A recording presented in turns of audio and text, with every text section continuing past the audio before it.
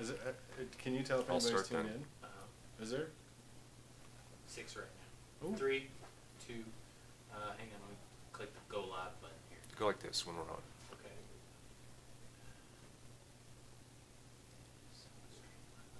Doesn't automatically start.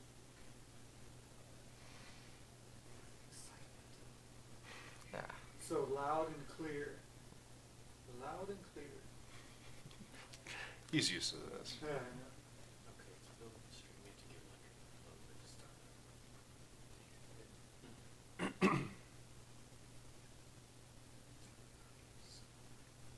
And we're back.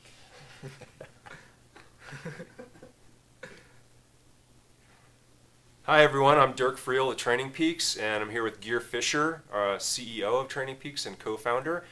And a special guest today is Jani Brajkovic from Team Astana. Thanks for joining us, Jani. Sure. No Yeah. problem. If you've watched the Tour de France lately, it's all about getting through the first week of the tour.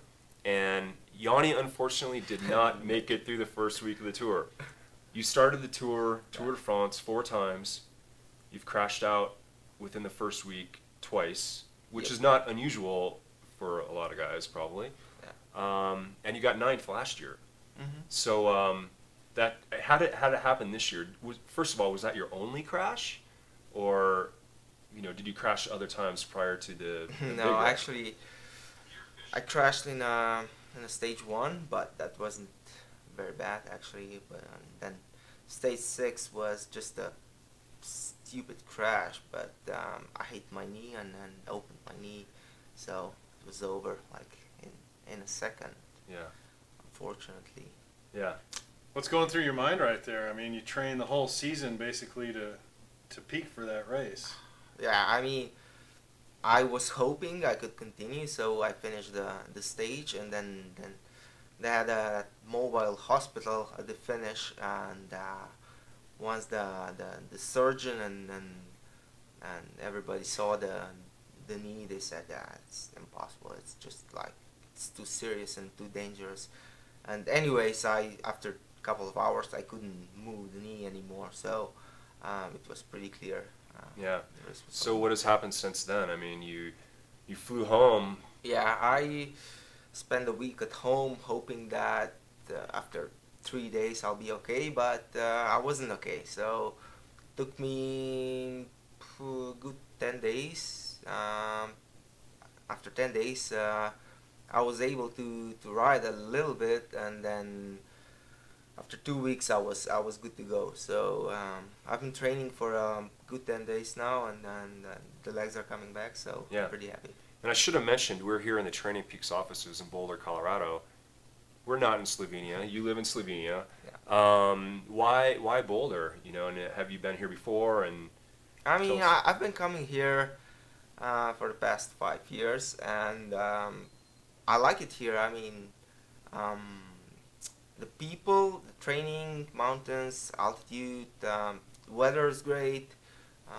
Everything's perfect. So There's some good riders around here too, right? yeah, We were out today riding and ran into Peter Stetna and a guy named TJ Van Garderen. So some good talent around here Yeah. to kind of team up with. So and what are you training for now? What's the next race on your program? I'm flying home on Sunday, and I'll do a small race in Spain as a preparation. It's called Tour of Burgos, and after that I'll do Tour of Spain. So hopefully I can finish the Vuelta and I can get a good result there. Yeah. So how early did you start looking at the Vuelta stages after you crashed? I Started mean, that preparing. night, obviously, I hadn't had any sleep that night, so I had a few hours to think about my next project, my next goals, Right. and then, of course, that's gonna be. Yeah, so that's interesting. I mean, you kind of just switch on a dime and go right to, all right. I Yeah. mean, that's the athletic mindset, right? Yeah, I mean, it's really hard to crash out and leave the tour, but it doesn't make any sense to cry and be disappointed and sad all Yeah. the time. You just have to focus for new goals and go for it. Yeah. a lot of the viewers may not know, but you actually held the leader's jersey in the Vuelta. Yeah. What year was that? 2006, I believe. That was my first year as a pro. It was kind of unexpected, but yeah, it was kind of cool. Hopefully you can do that again, maybe. Yeah, sure. Hold it a bit longer Yeah. this time. And then you'll do the World Championships after that. That's the plan, yeah. Hopefully I'll finish pretty strong Vuelta, and then 2 weeks after there's the Worlds. And yeah. You know, and a lot of people may have seen your power files online. You're one of the athletes, one of the few athletes, you know, racing at that tour level that actually openly, you know, tweets out and shares your files within hours of stage finishes. Unfortunately, you weren't there this year, you know, with the leaders. But last year, climbing with the leaders, you know, the max 30-minute power output we saw from you was on the very last climbing day of the tour, on the Col de Mont, I think is how you would pronounce that. And that was 5.9 watts per kilo. And those guys were right there with you.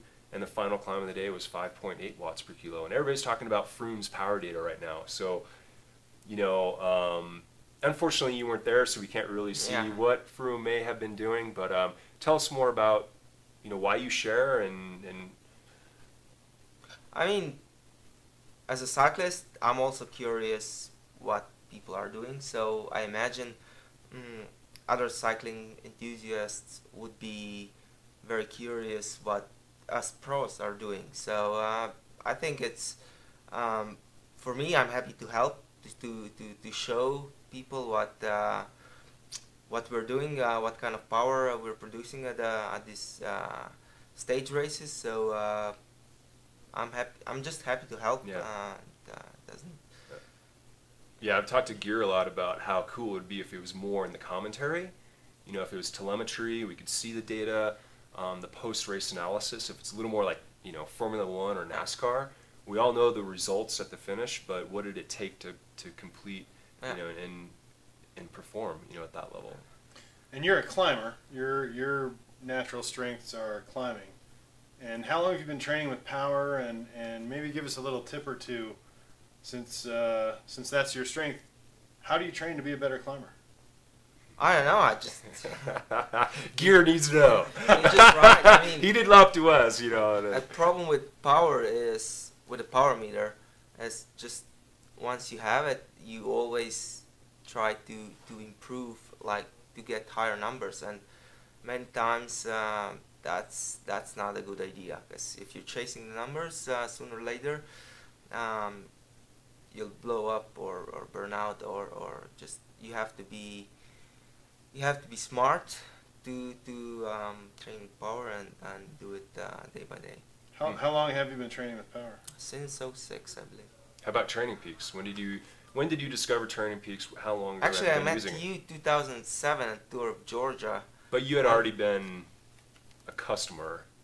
I mean, Yeah, you yeah. lit up your laptop and there are all your files. Yeah, exactly. That's a long So time ago. you won the Tour of Georgia 2007. Yeah. That was a pretty your first big victory, if you will, Yeah, in a stage race. So been using TrainingPeaks since then, and you won the Dauphiné in 2010. Alberto Contador was second, and TJ Van Garderen was third. Yeah. And that was Lap d'Huez, and it got down to just you and Contador.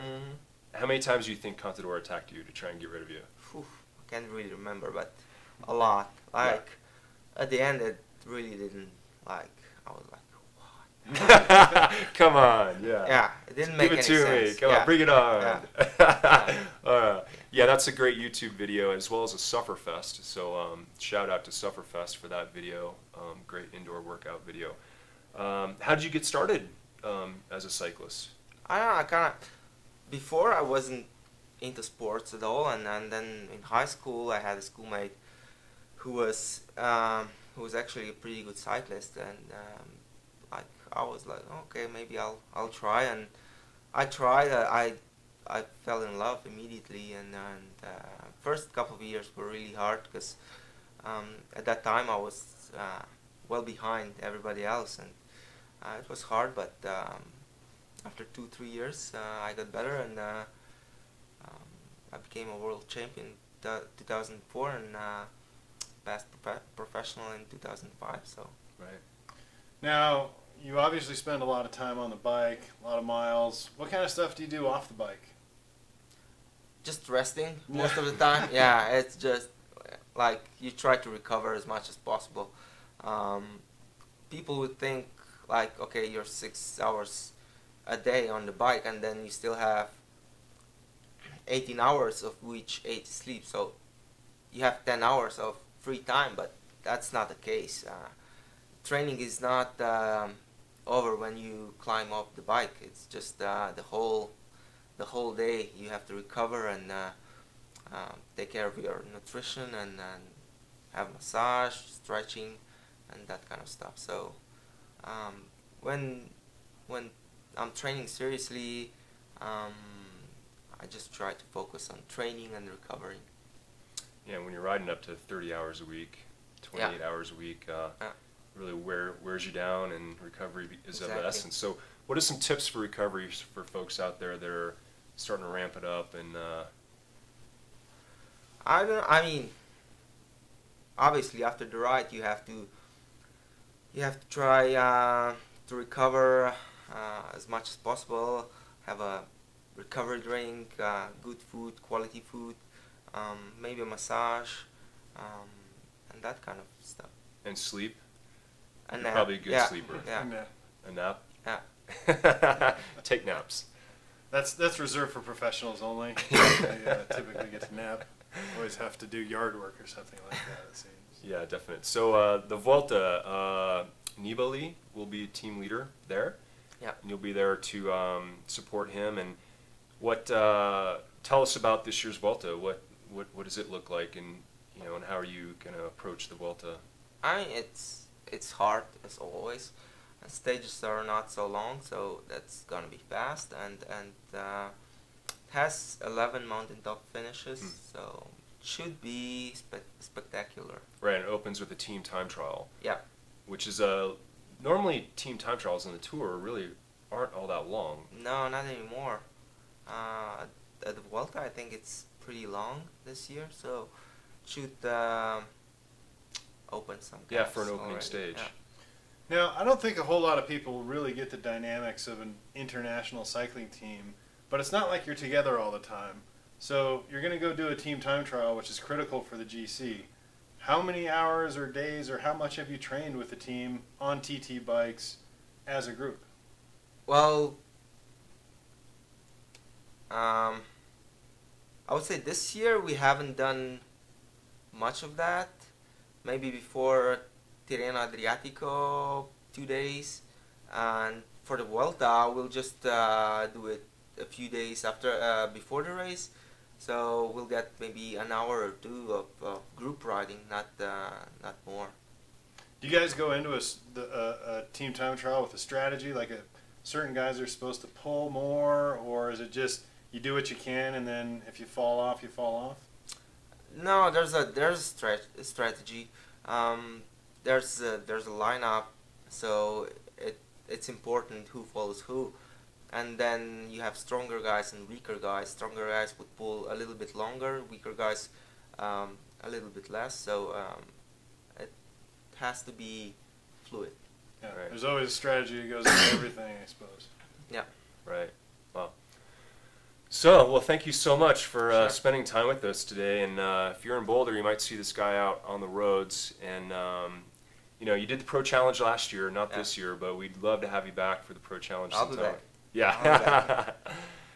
All right, thanks a lot for coming out to Sure. office here in Boulder. Thanks for tuning in. Yeah, we'll have And- more of these, so stay tuned to Twitter and Facebook, TrainingPeaks feeds, and we'll have more live, spur-of-the-moment type interviews to come. All right, thank you. Thanks.